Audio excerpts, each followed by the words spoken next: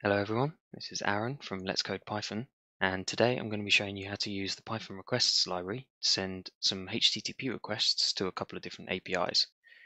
So if you've never used it before, the Python requests library it's awesome. It's built on top of urllib3, which is already a very popular and powerful Python package library used for sending HTTP requests. But the request library just goes that little bit further and makes it much simpler and easy to send human readable HTTP requests. So let's jump right into using it. So if we fire up our terminal, let's clear that. So the first thing you're going to want to do is install the request library using pip. If you've already got it installed, you can skip this step. So I'm going to do pip install requests. I've already got it installed, so this won't do anything for me. And then once you've done that, you need to jump into the Python shell. So jump in with Python, and then the first thing you're going to want to do is import your requests library. So you do import requests.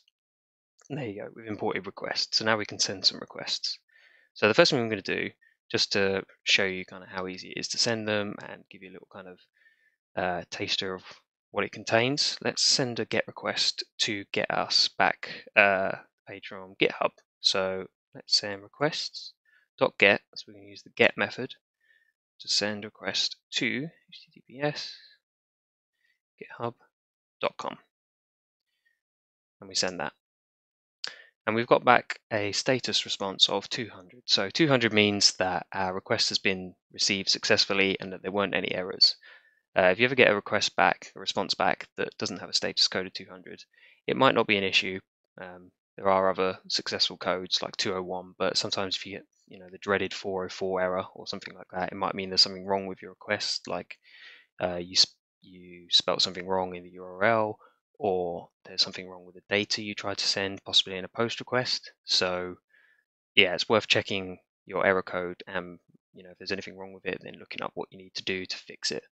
While we're on the subject of kind of error codes and sending different requests, there are 4 common types of request method that you're most likely to find yourself using, and those are get, which is the one we just used now to send our get request to GitHub. There's post requests, which you use to send information to a chosen URL. There are put requests, which you use to update data at your chosen source, and delete, which, well, it deletes things from your chosen source. So we've sent our get request to GitHub, and we got back a status code of 200. But let's try something with a bit more substance, so you can really kind of get to grips with the request library and how powerful it is, and kind of what's there for you. So we're going to use the Swappy API, which is this one. Sorry. So the Swappy API is a Star Wars API. It's a database containing pretty much all the information you can think of from the Star Wars universe, and you can send it API requests using the requests library to get back any information you want from that database. So they have an example on the home page. So they've got an example here of what you need, the URL you need to send your request to. So let's try it ourselves. So if we go back to our shell and we type, this time let's store it in a variable called r. So we're going to send another get request. We're going to do request.get http swappy co. Let's move this so I can actually see what I need to type. /API/people/1. There you go. If we send that, right, so that's sent. So the first thing you want to do, just like before, is to check your status code, and that'll tell you whether your request was sent successfully and received successfully. So we got back a response of 200, so that's good. So it's a good start. So the next thing you're probably going to want to do is look at the content of what you were sent back from the API. So for our example, people/1, we should have got back a response that contains the information for Luke Skywalker. Let's check that that's the case. So there's 2 ways you can look at or examine the content from your response that you got back. So you can do r.text, and that gives you this, or you can do the request library has a built-in JSON method for use on your response, which you can use as well, and that will give you this. So they look probably very similar, but there is a key difference between them. So the first one, r.text, will give you back a Unicode string, whereas the r.json method will give you back a JSON object. And that's key because you can use the JSON object to access information inside your response really easily, just using ordinary Python dictionary notation.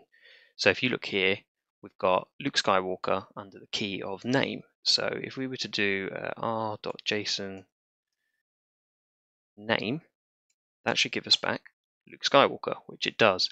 Whereas if you want to do that with r.text, you'd have to kind of pass the string and maybe use some sort of indexing or something to pull it out of a list. It would be a bit more awkward trying to do it with r.text. So if the API supports JSON, it's usually a better way to go. And a way you can check that is you can check the headers. So if you do r.headers, that gives you back some information regarding your request and response. So it gives you things like methods that the API accepts. So you've got here allow, so you can get, and then a couple of other methods called head and options. The date, and then down here you've got content type. So this is content type here, and as you can see, it supports JSON. I think everything sent back by the Swappy API is in JSON format, so we can use JSON quite easily here. So the next thing we can do is look at, I don't think there's anything for this, but another thing you can look at is encoding. I think for the Swappy API, there is no encoding, but sometimes you might need to check the encoding if it's not sending back something you expect. So UTF-8 is the general encoding that most APIs will send you back the response in, but if you need to have a different encoding, then it's worth checking that. So that's GET requests. So the next thing I want to show you is how to use the request library to send a POST request. But to do that, we can't actually use the Swappy API. As you may have noticed, in the allowed options, it only supports GET. And if you check the documentation for the Swappy API, you can even see that's mentioned in the documentation. So I'll quickly show you. So we scroll down here under authentication. The Swappy API is completely open API. There's no authentication is required to query and get the data. This also means we've limited what you can do to just getting. So yeah, as I just explained, we can't use the Swappy API to send POST requests, but that's okay. We can use something else. And something I like to use is requestbin. So requestbin is it's really good. It's a nice way of easily inspecting the data you've sent in a POST request is being received as you expect it to be in a more friendly and visual way. So first thing you want to do is go to https requestb.in, and then it should bring you to this page, and then you just want to hit this big green button that says create a request bin. That should bring up a page that looks like this, and on that page you'll get a bin URL. So you want to copy that bin URL like so, and then we're going to use it in our terminal. So we're going to clear this so it's easier to follow. Oh, of course, can't clear in the Python shell. So anyway, let's carry on. So let's set up a new one. Let's send a new request. So it's going to be a POST request. So request.post. And same as before, the first thing we give it is the URL. So I should have copied that into my clipboard, which I did. Okay, perfect.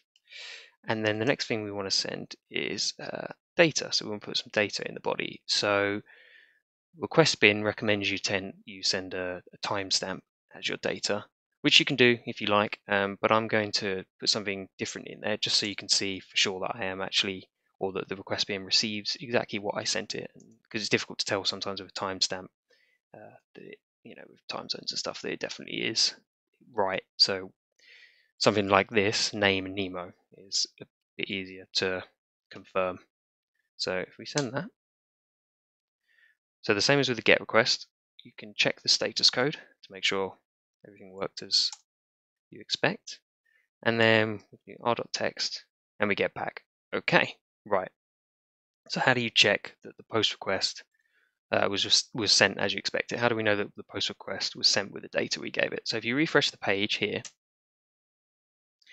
you should now get a page that looks like this. And this is all information that the API request bin received from your request. And you should be able to see, oh yeah, over here. So under form post parameters, you can see that we gave it in the data attribute name, Nemo. So it's got key of name and a value of Nemo. So if I'm honest, that's pretty much all there is to using the Python request library. It's that easy, sending GET requests and POST requests. It's important to remember that if you need information on what the API that you're trying to use requires in the request that you're trying to send, then the best place to check is the documentation for that API. Quite often pretty much all our APIs nowadays will have good documentation on what to send. It does vary, and obviously it's different for every API. So it is worth checking. Things don't always work as you expect, and sometimes they need lots of different keys and values in the data just to send some quite simple stuff. Sometimes it depends on the API, but generally it's quite straightforward, and the request library takes all of the awkwardness out of it and makes it really, really simple. And in fact, I'm going to go ahead and show you kind of a real life example of how you could use the request library to send an actual HTTP response to an API and get back something useful. So let's close all of this for now. So let's close this one. Let's close the Swappy API, and this was the home page for requests. So let's close that as well. So yeah, I can leave that open. So what I've done is I've set up kind of a test user account on GitHub. And what I'm going to do is I'm going to use the requests library to set up a brand new repo on this account. So I've got an account called Nemo Test Account 2017.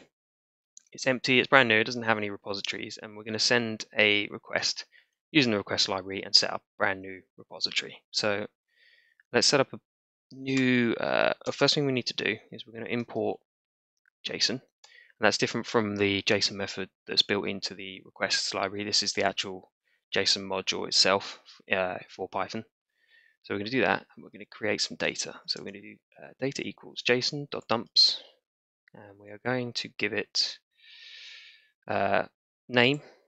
So we're going to call it new repo. That's right. And let's give it a description as well. So description, let's just say a test repo. Okay. And we'll store that in data. So the next thing we're going to do is we're going to send a request to GitHub. So we're going to do request dot. We need to do a post again because we're sending data. So we need to do a post request, and we're going to send it to http api.github.com/user/repos. And that's it. That's the URL that we need to send it to. We're going to send our data that we stored in the data variable. And then we also need authentication details. So with requests, again, that's really easy. What you need to do is to the auth argument, give it a tuple containing your username, which I'm going to copy here.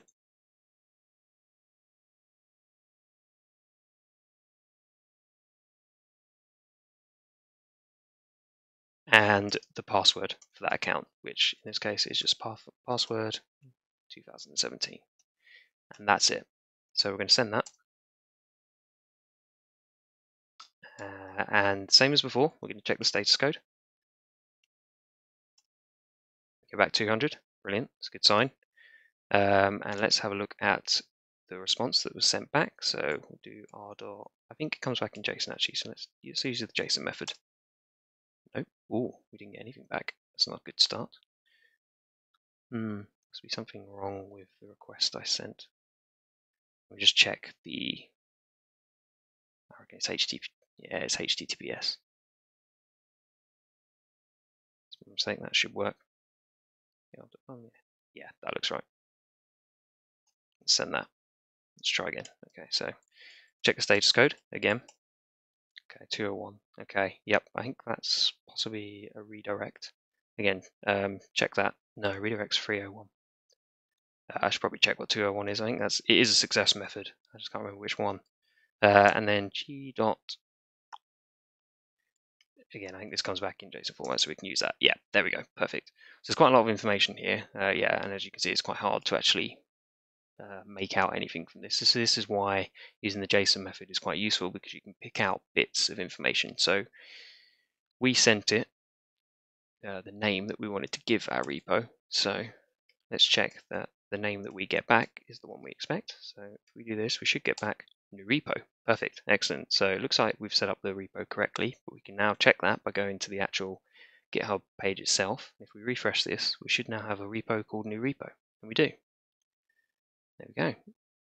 So we've used the requests library to send an actual live useful request to set up a repo, and it was that straightforward. That was all we needed to set it up, just this kind of one line of Python code up here. I mean, you could have even this data, you could even put that directly in that and just made it all just one line of code. So there you have it. If you've enjoyed the video, please like and subscribe. And if you have any suggestions on other Python packages you'd like me to do a quick tutorial on, or some concepts that you'd like me to explain, then please feel free to leave a comment below. Thanks for watching.